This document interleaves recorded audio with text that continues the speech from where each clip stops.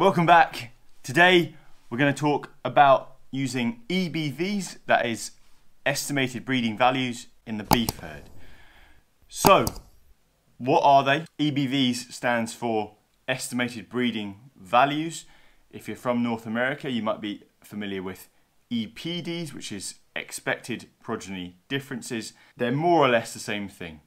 So they're an increasingly used tool to develop beef herds, as well as dairy and sheep flocks as well. We'll talk about beef here today just to try and keep it simple. It's one of those topics you could do a PhD on, you could spend a life in academia and practice and farming, researching. We're just going to go over the fundamentals today if you're not familiar with them or you kind of half understand them. So we're just going to scratch the surface. We're going to do another video, hopefully next week, about using them in practice. Today, I'm just going to go over the principles, where to find them, how to use them, and also how as vets we use them. So as I said before, estimated breeding values is what EBV stands for. It's a measure of the genetic potential for individually recorded traits. So we can use them to predict values for things like growth, carcass traits, calving ease, and more before an individual animal has lots of progeny, or in this case calves, on the ground. So it's a way of accelerating change, accelerating progress. So we're using them to help select appropriate breeding animals. Why bother? Like we said, it can accelerate change. It also helps with the traditional means of stock selection. So traditionally, beef cattle as well as sheep and dairy cattle are selected by eye. That is still a very valid way to do it, and your eye is still the best way to assess the fundamentals of an animal. You know, is it sound? Is the locomotion good? Is it bright in the eye? Those sorts of qualities which are more difficult to measure objectively. Just consider that how an animal looks is affected by a great number of factors. So yes, genetics will be an important way of determining how an animal ends up looking. But so does nutrition, so does health status, so does the age of that animal, so does the age of its dam, and also how it's been presented. And there's only one of those things that animal can actually pass on to its offspring, and that's its genetics. So yes, we can be looking at the most tremendous looking bull put up for sale. Just bear in mind, if you're buying an animal that's been sort of coiffed and titivated, that can't be passed on to any offspring. And at the end of the day, that's why you're going out and doing this rather expensive piece of shopping. It's so you can capture some of that potential you're seeing in front of you and pass it on to your own stock. Right, so how are EBVs generated? Well, they use a combination of pedigree and production data. Those data are then plugged into something called a BLUP analysis. BLUP, B-L-U-P, stands for Best Linear Unbiased Predictor. That's as much as I'm going to say about it for now. At some point we'll have to get one of the boffins from Signet or BreedPlan on to explain exactly how that works. But think of it as an algorithm that you plug your pedigree and production data into, which then tries to distill out what is genetics and what is environment. So it's trying to remove the environmental influence from those data. Then we've got our series of traits, and those tend to be more or less the same. There are some breed differences, and sometimes individual animals won't have values predicted for individuals' traits simply because there's not enough data.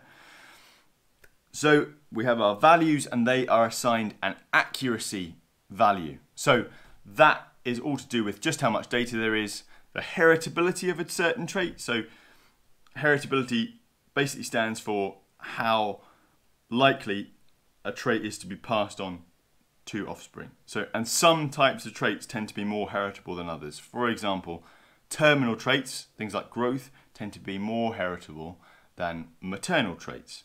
While we're talking about beef cattle, there are two organisations that coordinate the generation of these EBVs, and which one it is just depends on the breed. So in the UK it's Signet or BreedPlan.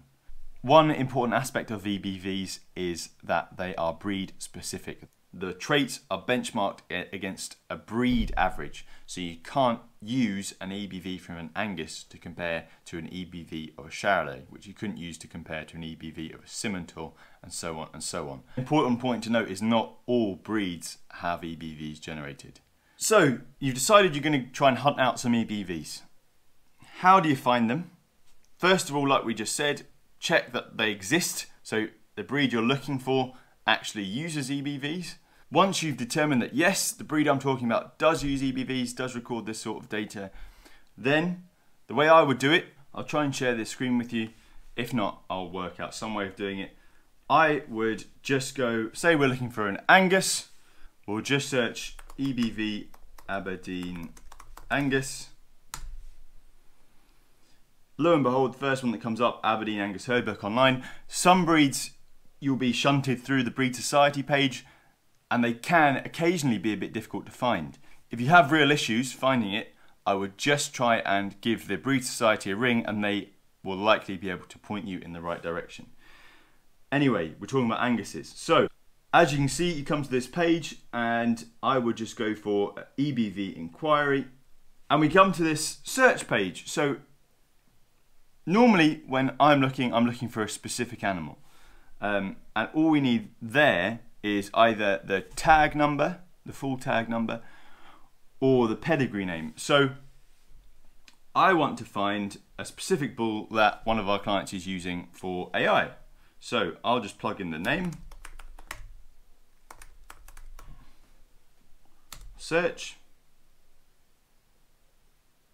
You can also find EBVs in semen catalogues, which I'm sure, like me, most of you will have to hand.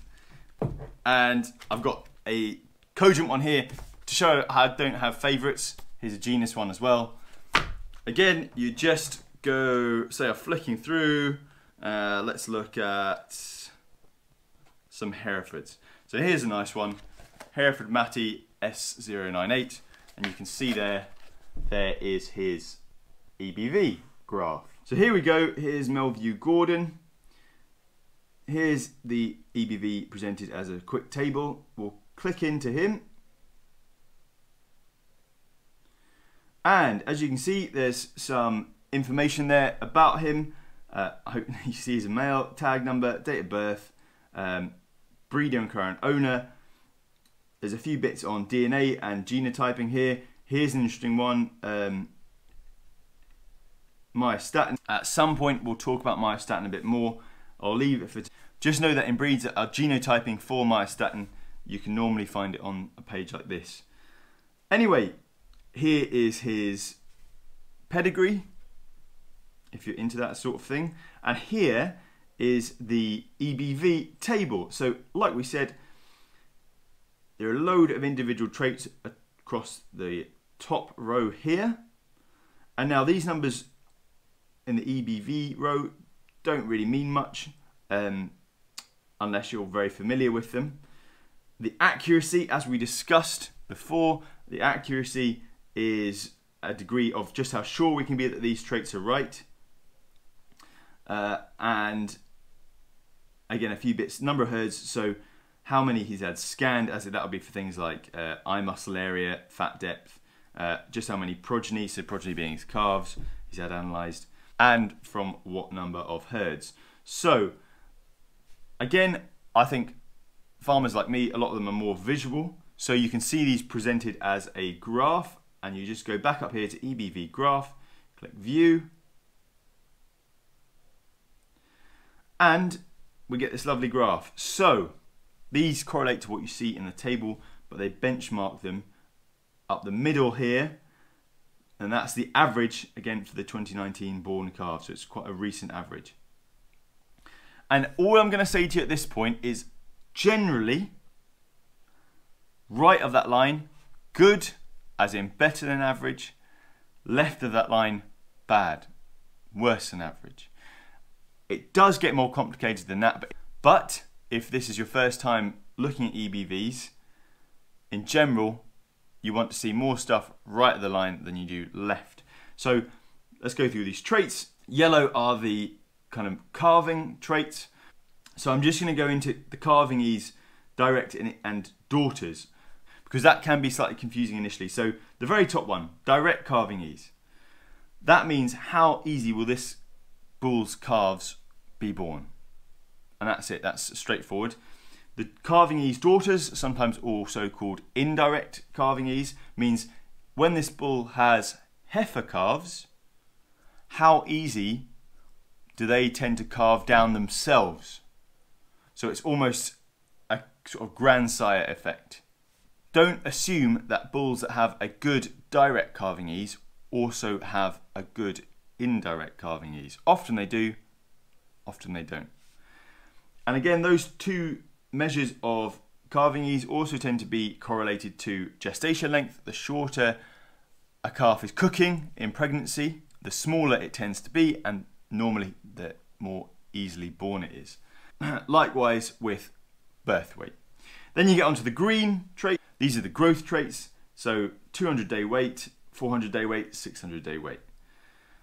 Another sort of weight trait, maternal cow weight. Again, possibly if you're looking to have some smaller cows, maybe you can see here that lighter is on the left. You might actually be aiming for left of center if you're looking to breed some lighter cows.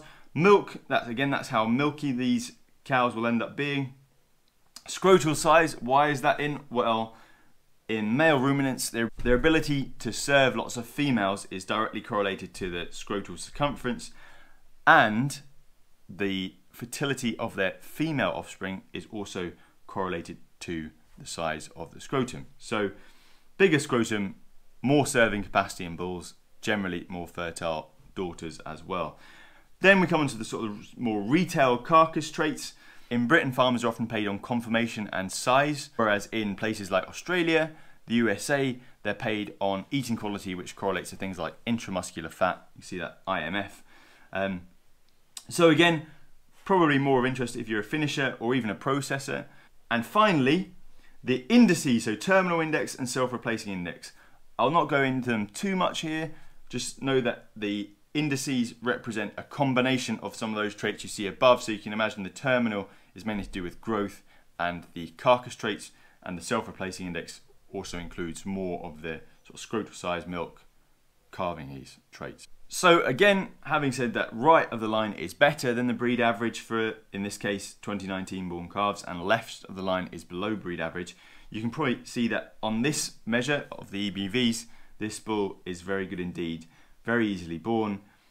The daughters will also calve down pretty easily. Nice small calves that still grow better than average, good scrotal size, and better than average for a lot of the carcass traits.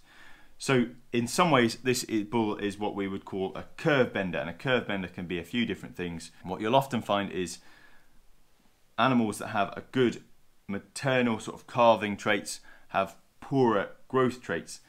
That's a trade-off you quite commonly see, but not always. And when you get the best of both worlds, we call that a curve bender. So this bull I would classify as a curve bender. If you disagree, just let me know. Again, if you're a farmer, you might be asking yourself, what on earth has this got to do with vets? Why are you wasting your time looking at these? There's two main ways we use these. Nice way is, before a client buys a bull, they may well consult us and say, this is what I'm looking at, what do you think? Or they might show us a bull catalogue and say, this is what's on offer, what do you think of this offering? And what we can do, we can sit down, we can use these traits. Again, if there's visual aids there, like photos, you can look at them as well.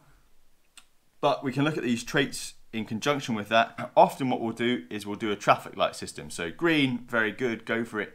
Amber, okay, and red, do not buy. If anything, the do not buys are the most important of the whole lot, because that brings us on to the next way we as vets tend to get involved with EBVs, and that's troubleshooting. So what do vets spend a lot of their spring doing? Calving cows. And if they're not calving cows, they're cutting them out the side in a C-section, or they're trying to push a uterine prolapse back in that's been pulled out because of a massive calf, or they're trying to get big slow calves going. They're looking at joint ills or navel ills because big slow calves don't get up and suck. All of these problems often related to calving ease. It's not uncommon for one or two herds during calving every year to have a real bother with hard calving. And what we do Often it's 3 AM, you're there doing a cesarean, you politely inquire as to the bull used, and you try and wangle a tag number out of him. And then you come in, get some sleep. Next morning you plug that tag number into your EBV inquiry, and more often than not, that bull has pretty horrendous calving figures. So you know either to get rid of him for next year, or certainly to avoid putting him on any heifers, any cows you know are going to be hard calving.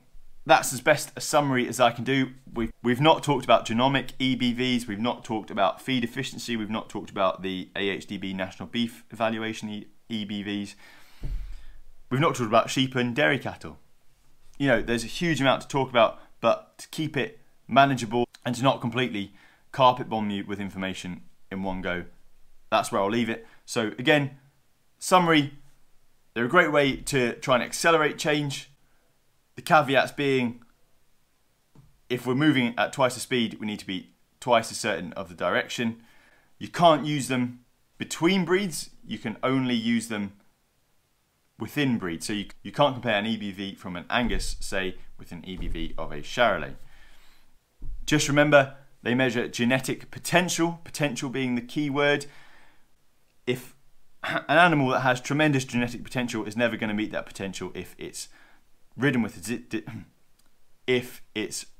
disease, if it's given poor nutrition, and if it's not looked after by a decent stockman.